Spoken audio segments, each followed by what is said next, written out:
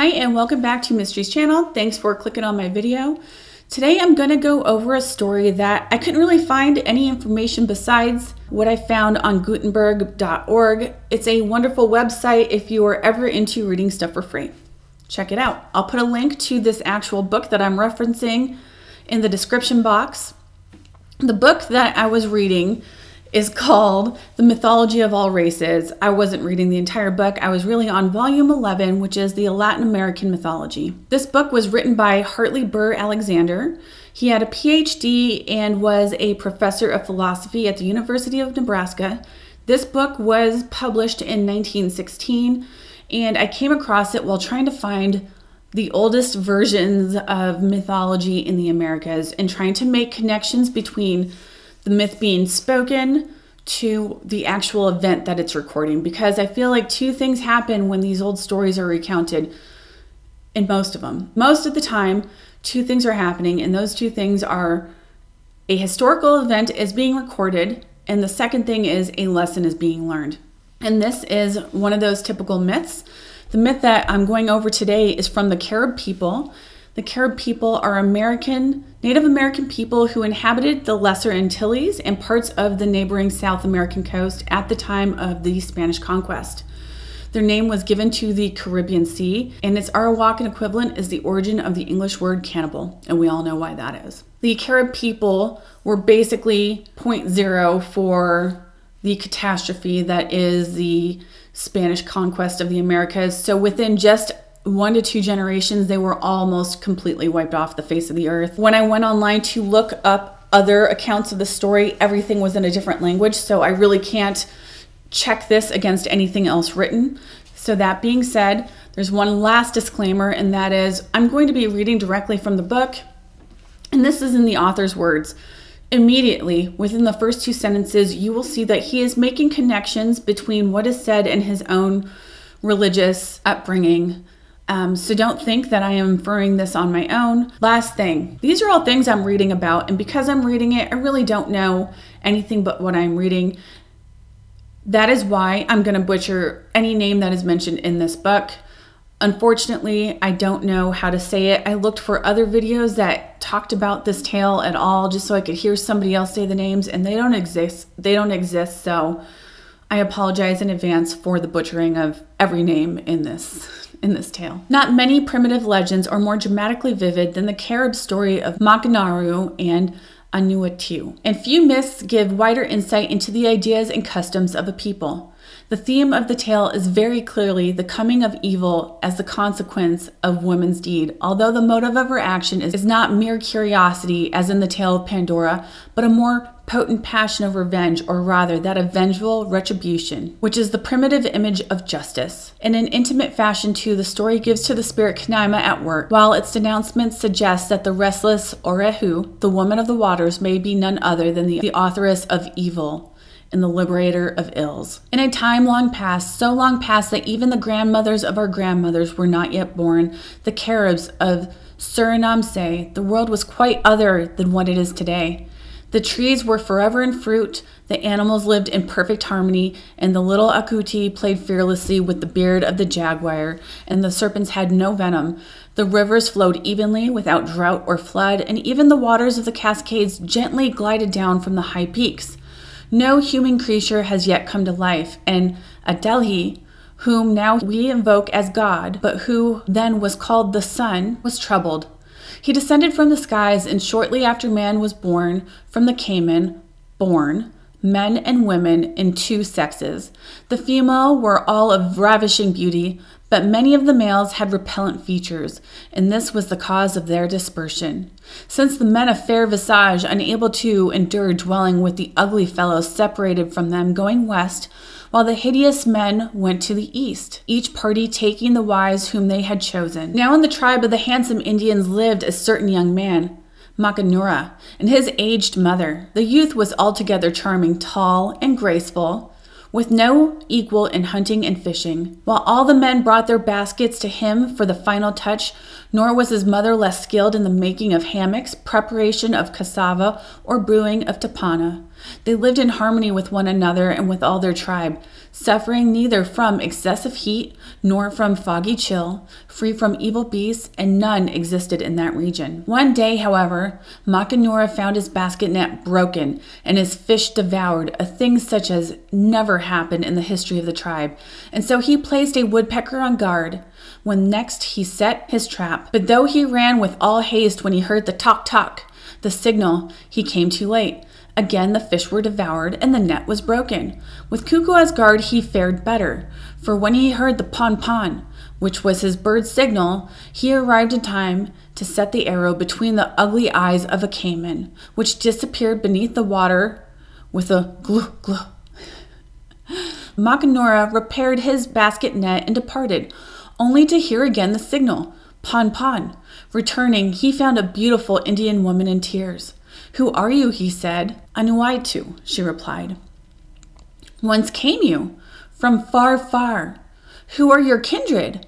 "Oh, ask me that not," as she covered her face with her hands. The maiden was little more than a child, lived with Makanura and his mother, and as she grew, she increased in beauty, so that Makanura decided to wed her. At first she refused with tears, but finally she consented, though the union lacked correctness in that Makanura had not secured the consent of her parents, whose names she still refused to divulge. For a while the married pair lived happily until Ainuatu was seized with a great desire to visit her mother. But when Makanura would go with her, she, in terror, urged the abandonment of the trip, only to find her husband so determined that he said, "Then I will go alone to ask you in marriage of your kin." "Never, never that," cried Ainuatu. "That would be to destroy us all, us two and your dear mother." But Makanura was not to be dissuaded, for he had consulted a pieman who had assured him that he would return safely, and so he set forth with his bride. After several weeks their canoe reached an encampment, and Ainuatu said, "We are arrived. I will go in search of my mother. She will bring you a gourd filled with blood and raw meat, and another with bilteri, a fermented liquor, and cassava bread. Our lot depends on your choice." The young man, when his mother-in-law appeared, unhesitatingly took the bilteri and bread, whereupon the old woman had said, "You have chosen well. I give my consent to your marriage, but I fear that my husband will oppose it strongly." Kaikuchi, Jaguar, was the husband's name. The two women went in advance to test his temper toward Makanura's suit, but his rage was great, and it was necessary to hide the youth in the forest until at last Kaikuji was mollified to such a degree that he consented to see the young men, only to have his anger roused again at the sight, so that he cried, "How dare you approach me?" Makanura responded, "True, my marriage with your daughter is not according to the rites, but I am come to make reparation. I will make for you whatever you desire. Make me then a hala, a sorcerer's stool, with the head of a jaguar on one side and my portrait on the other." By midnight, Makanura had completed the work, except for the portrait. But here there was a difficulty, for Kaikuchi kept his head covered with a calabash, the covering pierced only with eye holes, and when Makanura asked his wife to describe her parents, she replied, "Impossible! My father is a pieman. He knows all. He would kill us both." Makanura concealed himself near the hammock of his father-in-law in hopes of seeing his face. At first a louse, then a spider came to annoy Kaikuji, who killed them both without showing his visage. Finally, however, an army of ants attacked him ferociously, and the pieman, rising up in consternation, revealed himself, his whole horrible head. Makanura appeared with the hela completed when morning came. "That will not suffice," said Kaikuji. "In a single night you must make for me a lodge formed entirely of the most beautiful feathers." The young man felt himself lost, but multitudes of hummingbirds and jacamars and other brilliant plumage cast their feathers down to him, so that the lodge was finished before daybreak, whereupon Nakamura was received as the recognized husband of Anuitu. The time soon came, however, when he wished again to see his mother. But as Kaikuchi refused to allow his daughter to accompany the youth, he set forth alone. Happy days were spent at home, he telling his adventures, the mother recounting of the tales of long ago which had been dimly returning to her troubled memory. And when Makanura would return to his wife, the old mother begged him to stay, while the pieman warned him of danger. But he was resolved and parted once more, telling his mother that he would send her each day a bird to apprise her of his condition. If the owl came, she would know him lost. Arrived at the home of Ainuatu, he was met by his wife, mother-in-law in tears with a warning. Away, quickly! Kaikuji is furious at the news he has received. Nevertheless, Makanura went on, and at the threshold of the lodge was met by Kaikuji, who, felling him with a blow, thrust an arrow between his eyes. Meanwhile, Makanura's mother had been hearing daily the mournful Batua, Batua of the Olatin, but one day it was succeeded by the dismal Popopu of the owl.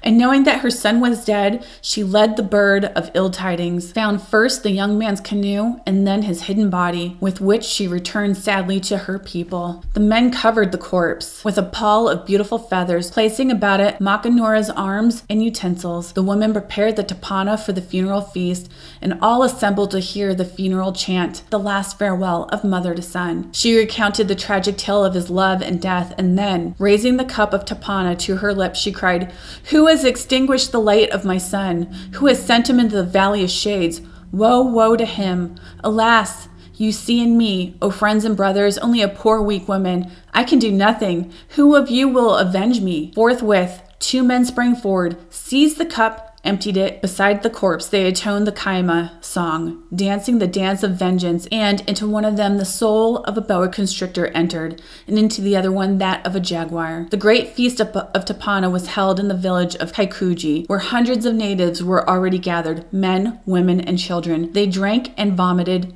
and again. Finally, till all were drunken, 2 men came, one in the hide of a jaguar, the other in the molten scales of a boa constrictor. In the instant, Kaikuji and all that were about him were struck down, some crushed by the jaguar's blows, others strangled by the snaky folds. Nevertheless, fear had rescued some from their drunkenness, and they seized their bows and threatened the assailants with hundreds of arrows, whereupon the 2 Kayamas ceased their attack, while one of them cried, "Hold, friends, we are in your hands, but let us first speak." Then he recounted the tale of Makanura, and when he had ceased, an old Payaman advanced, saying, "Young man, you have spoken well. We receive you as friends." The feast was renewed more heartily than ever, but though Ainuatu in her grief had remained away, she now advanced, searching among the corpses. She examined them one by one, with dry eyes, but at last she paused beside a body, her eyes filled with tears, and seating herself, long she chanted plaintively the phrases of the dead. Suddenly she leapt up,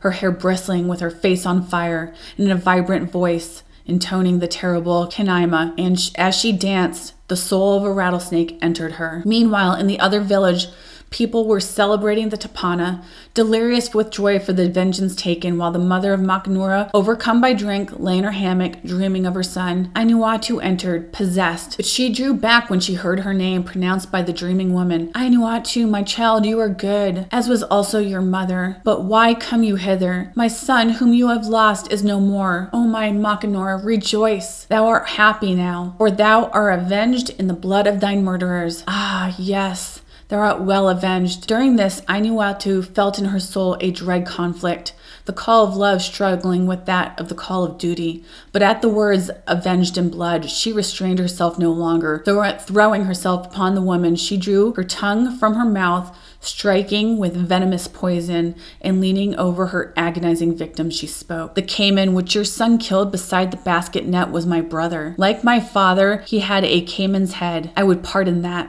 My father avenged his son's death in inflicting on yours the same dun that he had dealt, an arrow between the eyes. Your kindred had slain my father and all of mine. I would have pardoned that too had they spared my mother. Makanura is the cause of what is most dear to me in the world has perished.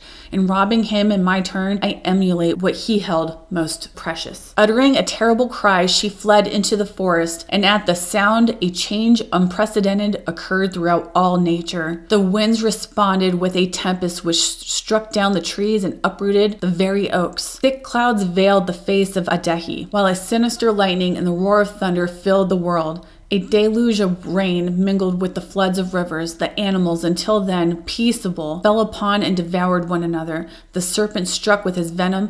The caiman made his terrible jaws to crush. The jaguar tore flesh from the harmless agouti. Ainuatu, followed by the savage host of the forest, pursued her course until she arrived at the summit of an enormous rock, whence gushed a cascade, and there, on the brink of the precipice, she stretched forth her arms, leaned forward, and plunged into the depths.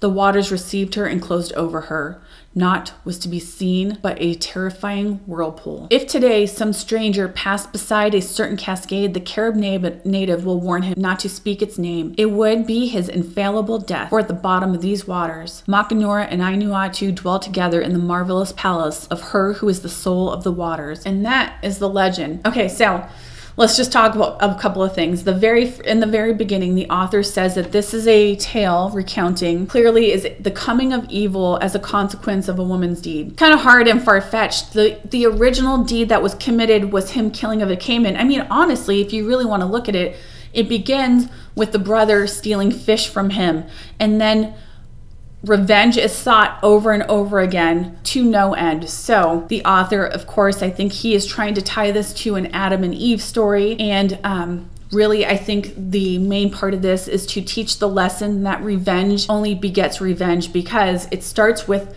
the brother eating fish, Makanura killing the brother, and then it goes on and on and on until the end of it. At the same time, they're talking about how the earth was once different. There were no seasons. There was calm flowing waters. There was peace on earth, right? It was warm and it was calm and it was peaceful. And then all of a sudden something changed, possibly an interglacial period.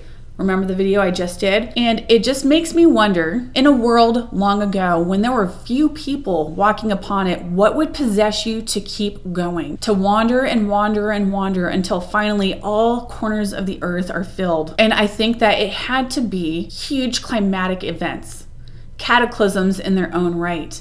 If you lived on a peaceful earth that had no wind and was warm all the time, it was a constant temperature where the fruit was always on the trees, and all of a sudden that changes. There are dry spells and there are cold spells and there are periods of months where there is no fruit. That's a huge event that marks a new beginning to a new history of the world. And I think that this is one of those tales that marks that event. Anyway, tell me what you think below. Had you heard of this tale? If you are the Caribbean area, please shoot me a message and tell me how bad I jacked these names up. Anyway, thank you very much for watching, and you guys have yourselves a very great day.